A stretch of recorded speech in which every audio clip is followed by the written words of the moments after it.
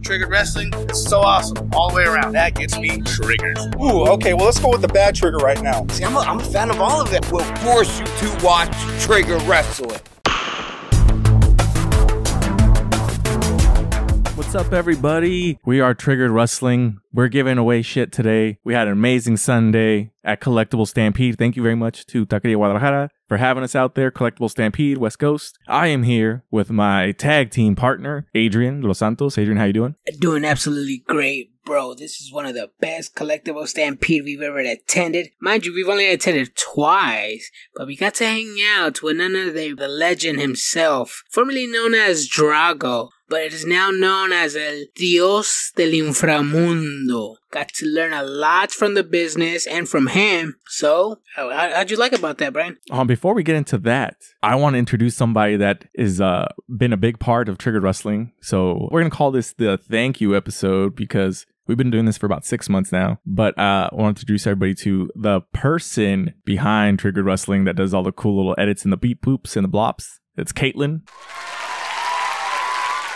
Caitlin, say hello. What's up, guys? Thanks for having me on. It's an honor to finally be on the show that I've been working on. Yeah, don't sell yourself too short. To let the people know that you are the executive producer of Triggered Wrestling Podcast. I don't know about executive producer. I don't think we have anything like that yet. But yeah, I do a lot of the editing. I've been helping everybody learn, how to use new software. And it's been quite a journey. It's awesome to see how much we've all grown out of this. I'm excited for us. She's also a bomb-ass photographer. Don't let her sell herself short to you all. She's the one that takes all those awesome pictures on our Instagram. Let's just say we wouldn't be here today if it wasn't for her, for all the software that she showed us, all the sleepless nights that she had, putting episodes together, she's doing a little bit of everything, not just one thing. She's all around.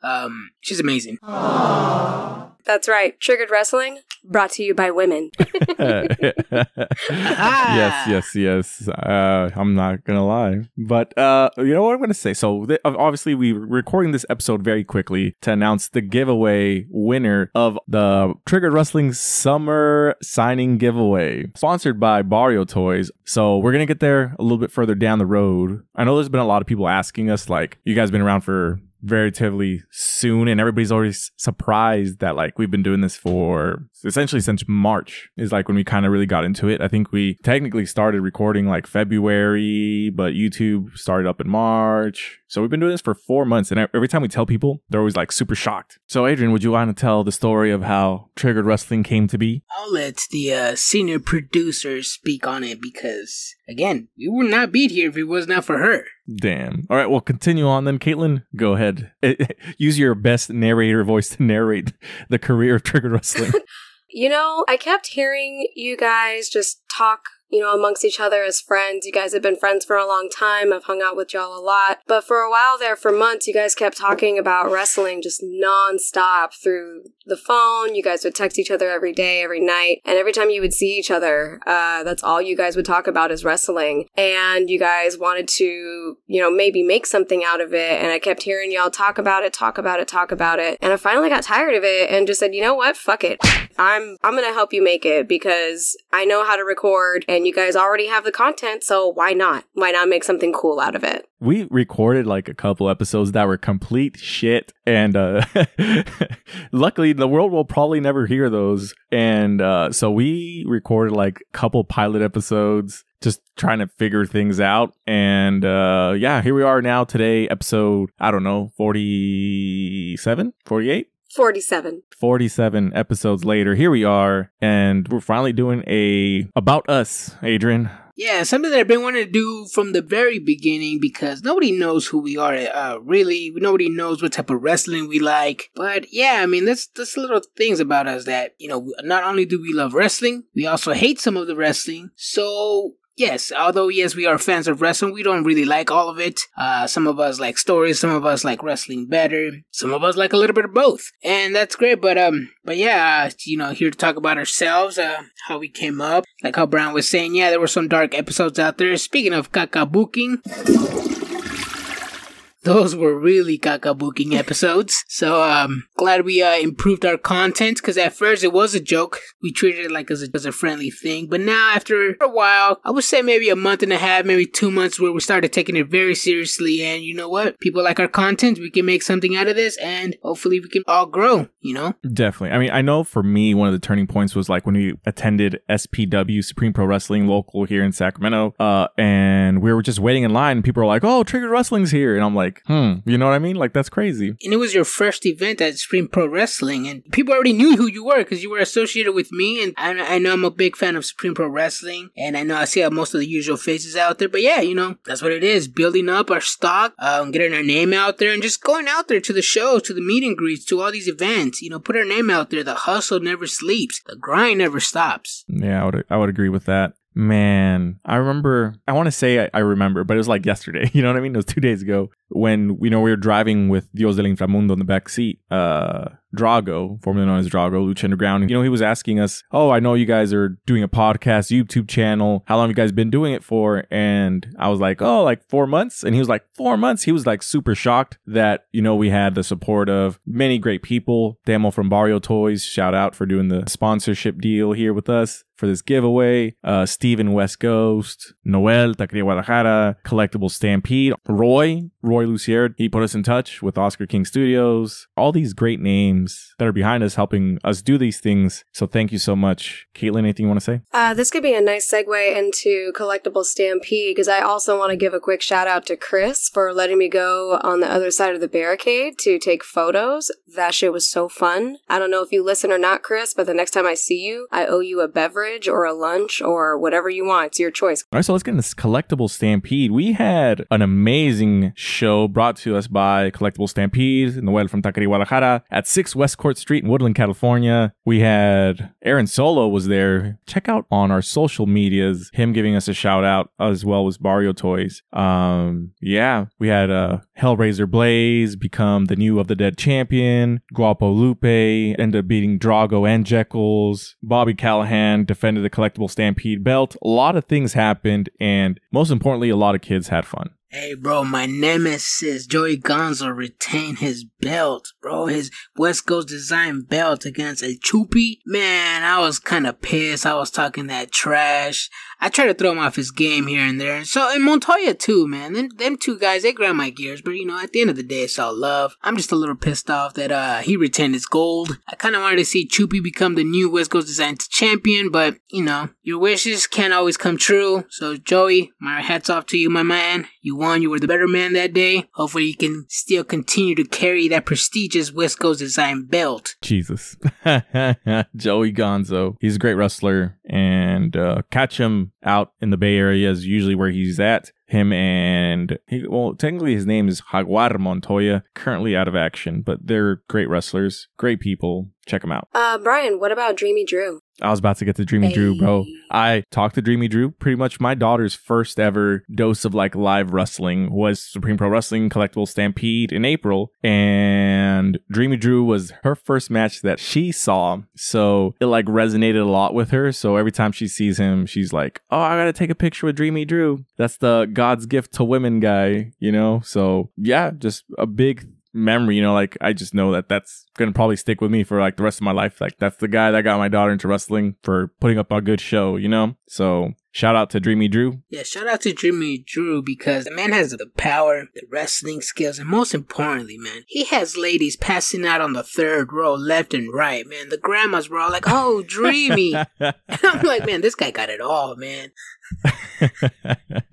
Man, it was a good time at Collectible Stampede. So if you were unable to go, definitely go to the event October 8th. That one will be a free event. We'll be there again. We'll see what shenanigans they are able to bring up that day. Can't forget October 6th at the Barrio Toys in Roseville, California, 100 Atkinson Street. McFoley will be there as well. Don't forget to get your tickets on Eventbrite. Also September 9th, catch Psychosis live doing a meet and greet, also at Barrio Toys, 100 Atkinson Street in Roseville, California. They're doing big things out there. We're doing big things in Northern California. I know everybody thinks that it's the Bay, LA, and then you go all the way up to Seattle, but there's a lot of important people here. There's a lot of things going on in Northern California. This brings us to the grand winner of our giveaway. Drum rolls, please.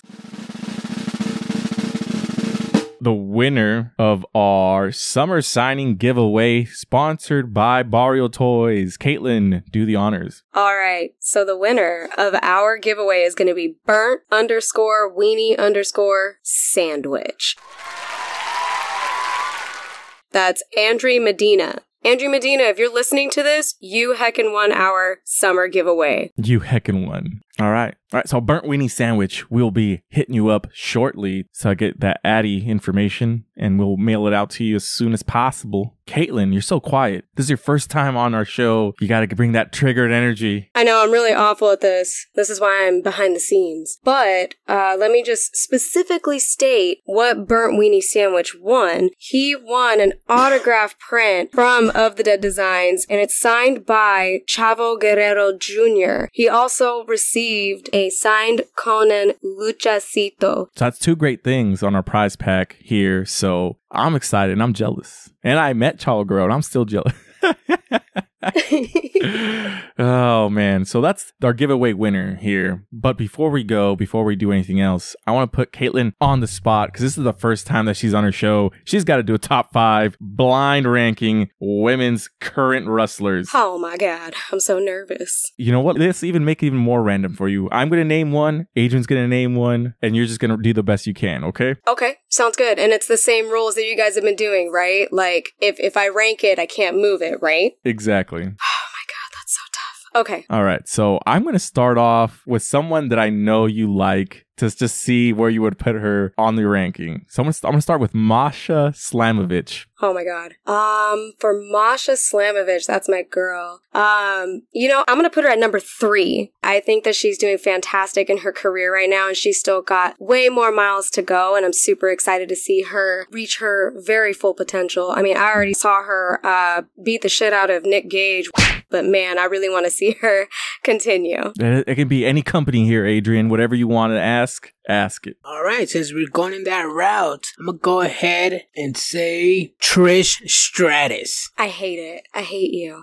No shade towards her. I mean, like, she's been around for a long time, but I'm not liking where she's going right now, so I'm sorry, Trish. You're gonna go to number 5, girl. Damn. Damn. Number 5, Trish Stratus for a WWE Hall of Famer. I'm going to go with a future WWE Hall of Famer here, and I'm going to go with Charlotte Flair. You can't ask me that with her husband in front of me. Adrian, I'm talking to you, right? You're married to her? Oh, this is a deep inside joke here.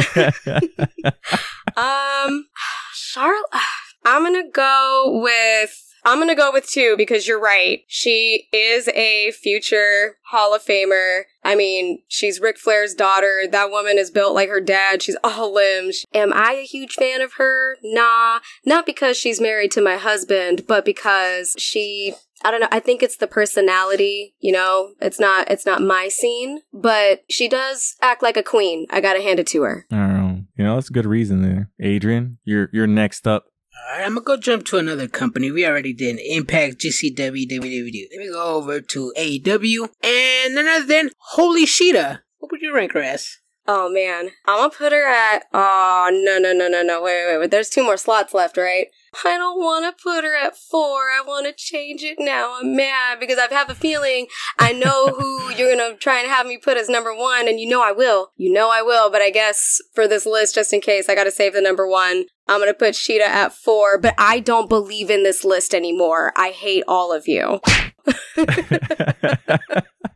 You know what's really funny is that I purposely in my head was going to just leave Rhea Ripley completely out of this because I know you probably would have put her as number 1. You know, honestly, I kind of wouldn't, though. I do have a different lady on my mind that I would put as number 1. And I'm a little disappointed in you, Brian, because you know who my girl is. Like, deep down, you know who she is. And I can't believe you're not going to put her on this list. You're going to really give me the last one as Rhea Ripley? I'll let you choose your own number. It's going to be Becky Lynch. That? It's the man. Every day. Every freaking day. It's the man. Becky Lynch has been amazing since I'd first seen her, since I think she came out of NXT.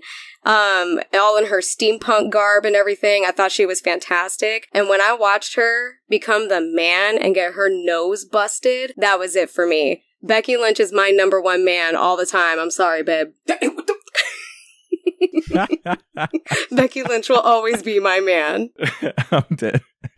Oh man. Well, I mean, so going back to your list now, you know the 5 that we asked. I put them in the order. I mean, obviously Becky Lynch is number 1, but how would you order them now? I would definitely rank it as Becky Lynch is number 1. Hikaru Shida is definitely number 2. When I first started watching AEW when it aired on TV, I fell in love with her. She came out beating everybody up with kendo sticks, and I thought that was amazing. I love her. She's also just really good as a wrestler, and I really love her coming to AEW. And I'm really sad that her championship was done during the pandemic, and I feel like she deserves another run. My number 3 would be Masha is still definitely going to be number 3. And then number 4 would be Charlotte, 100%. I'm going to swap her out from number 2.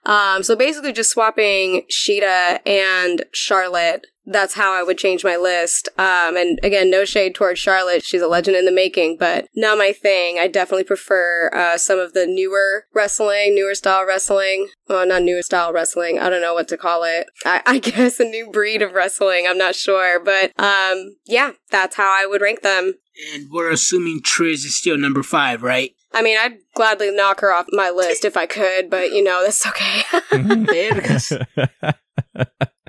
Man, well, that was a good top 5. I like doing that with you, Caitlin. That was pretty dope. Aw, thanks, man. Appreciate it. Well, before we go, since you guys put me on the spot, I feel like it's only best that I put y'all on the spot right now. Oh, man. So, without a further ado, let's go with our top three, guys. Top 3 tag teams. Man. Are we doing current or all time? Oh, you know what? Let's make it hard. Let's go all time. Brian, you go first. Oh, tag teams? My favorite tag team? Of all time. Oh, man. Top 3 of all time. And you know what's so funny is that the people that I think are like the top 3 tag teams aren't even the most memorable to me, like, into what I grew up as. It's really weird. Like, if I had to go with my top 3 favorite tag teams of all time, number 1's got to be Edge and Christian, just because how hilarious they were. They won a lot of titles together. I just like them as a team. Number 2, shit. I'm going to go with the Usos. I really like the Usos run. They've been a tag team their entire career. I really wanted to see them go one-on-one against each other. And I know in an interview they said that that's one of their goals is to have a brother-on-brother match. Do you think if they have that type of match, it'll be like a retirement match for the both of them? No, I don't think it would be a retirement match. But wouldn't it be cool? No, I wouldn't. I want to see that when they're in their prime. Well, hold on. What you mean the prime?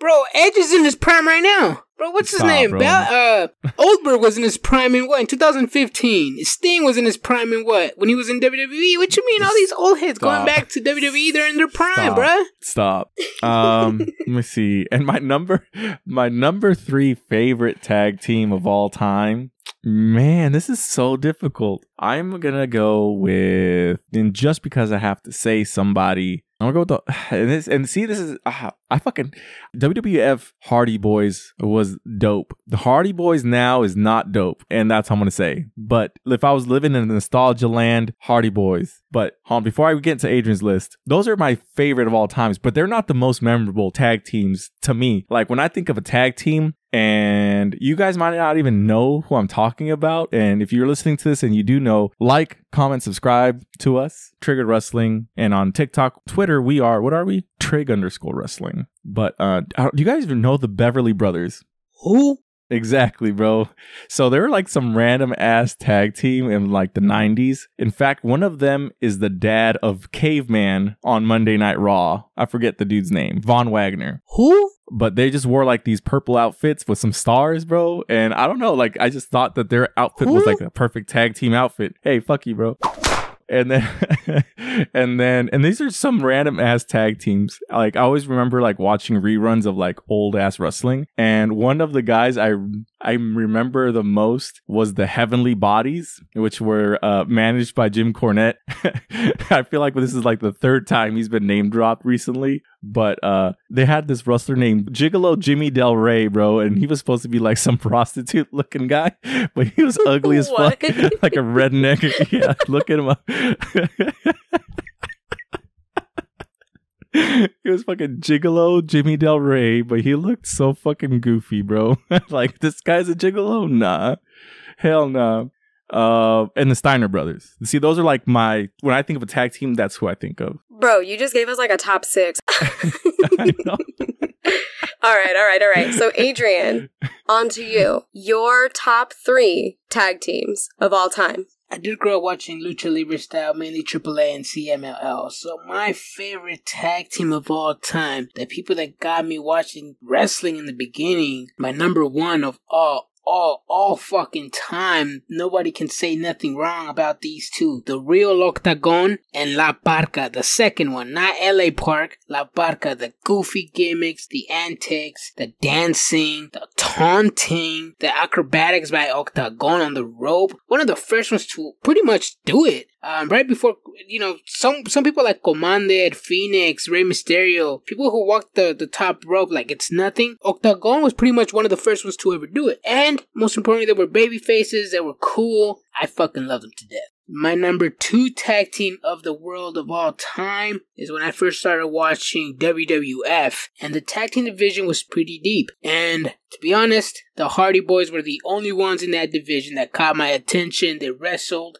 they did some acrobatics, some high-flying moves, similar to Lucha Libre style, and I fucking loved it, because there was nothing like that in WWE or WWF at the time. So I'm gonna have to go with the Hardy Boys as number 2. Number 3 is a newly tag team. These two individuals, these two brothers started their career separately as single stars, and when they transitioned into the United States, right after Lucha Underground, they became a tag team, and that's none other than the Lucha Bros. The Lucha Bros, in my eyes, currently right now, they are probably the best tag team ever. Why? Because they can also compete as singles competitors. Like, who else can do that? I know we have, and I know in our show we like to talk about tag teams who are just created by random individuals. You have people like MJF and Adam Cole. You have Miz and all of his 30th lackeys.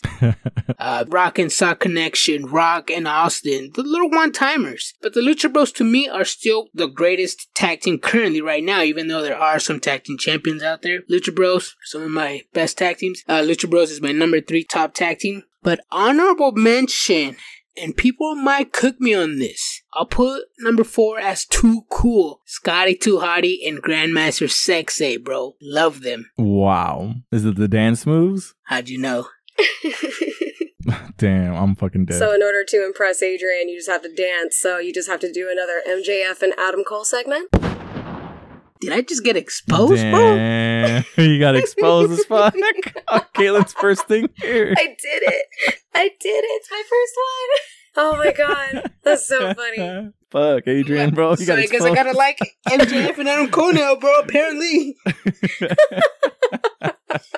Oh my gosh, that's amazing. All right, so Caitlin, since this is the first time that you're on Triggered Wrestling, I'm gonna let you close out the show the way you want to, because I know you've seen us do it for 40-something episodes, so you go ahead and do it. All right, well, thank you guys for having me on here. I was wrong earlier. This is our 48th episode, so we are coming on to 50. Maybe we'll do a special episode for the 50th episode of Triggered Wrestling. Follow us at Trig_Wrestling on TikTok and Twitter. Triggered Wrestling on literally anything else. We're on YouTube, Instagram, Facebook, Spotify, and what the hell is that called? Apple Podcasts, that thing. Oh, and also make sure that you visit our website, triggeredwrestling.com.